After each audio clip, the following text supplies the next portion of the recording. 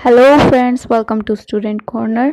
और आज हम डिस्कस करने वाले हैं यूनिट 1 जो कि बीएससीजी प्रोग्राम के अंदर हमारी फर्स्ट यूनिट का फर्स्ट लेसन है, एनिमल लाइक प्रोटिस्ट प्रोटोजोन। इस स्लाइड में हम कुछ डिटेल्स व्यू लेंगे एंड इसके 4 सेक्शंस हो सकते हैं।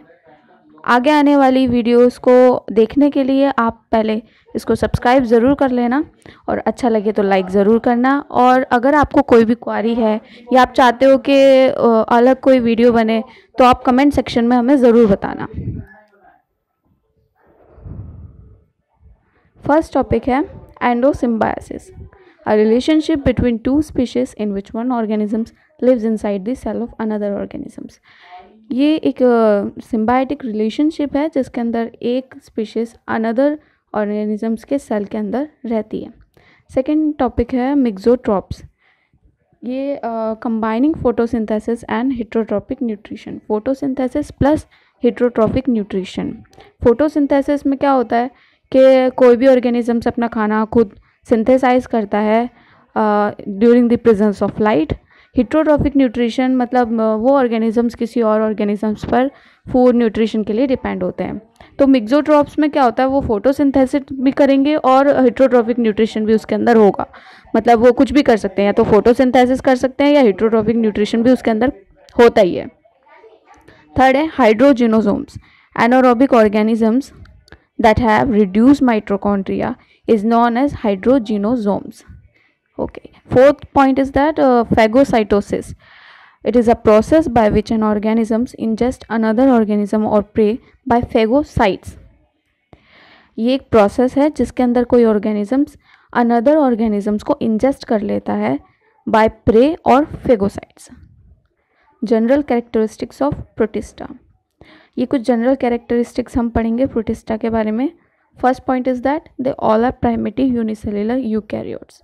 यूनिसेल्युलर मतलब single celled organism and eukaryotes मतलब यू मतलब ट्रू एंड कैरियोट मतलब न्यूक्लियस, ट्रू न्यूक्लियस।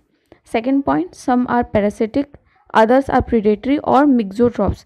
मिक्सोट्रॉप्स को हम पहले डिस्कस कर चुके हैं जिसके अंदर फोटोसिंथेसिस और हेटेरोट्रॉपिक न्यूट्रिशन दोनों हो।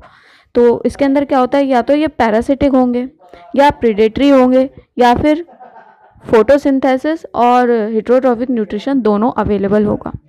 Protista term was coined bye Ernest Hückel in 1866। Protista जो टर्म है उसको अर्नेस्ट हैकेल ने 1866 में दिया था। They all are polyphyletic. Polyphyletic का मतलब क्या है, protista group have arisen from several distinct ancestors and therefore they cannot be placed in one single kingdom. Protists hence they have came up with classification system having nameless rank. Polyphyletic से यहाँ पर मतलब बताया गया है, protist जो हैं उनके काफ़ी सारे पहले सेवरल एंसेस्टर्स रहे हैं। सो इसको एक किंगडम में क्लासीफाई नहीं किया जा सकता, इसलिए इसको नेमलेस रैंक भी दिया गया है। आगे है eukaryotes have been placed under 4 broad super groups.